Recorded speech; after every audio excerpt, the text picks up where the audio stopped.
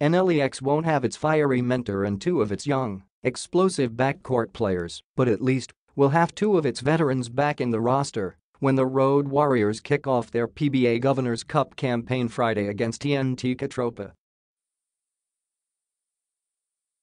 Larry Fonacier and Alex Mallari return to active duty against the Catropa in their 7P. M encounter at the Eners Center in Antipolo as the two are finally free of injury.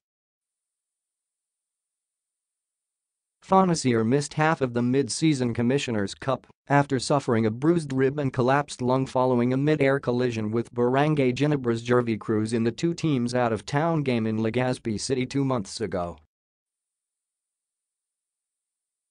Mallari, on the other hand, sat out the Road Warriors' final game last conference due to a sprain on his left ankle. Fonacier and Mallari are fit to play. No more injuries, according to interim mentor Adonis Tierra, who is currently calling the shots for NLEX's head coach. Yang Giao is overseeing the Philippine men's basketball team's campaign in the 18th Asian Games in Jakarta, Indonesia. Tierra said the Road Warriors are all doing good even in the absence of Giao and the injured backcourt tandem of Kevin Alas and rookie Kiefer Ravina. "So far we're practicing great with Coach Yang out for the Asian Games, Mat is name and ang moral and Gabata," he said.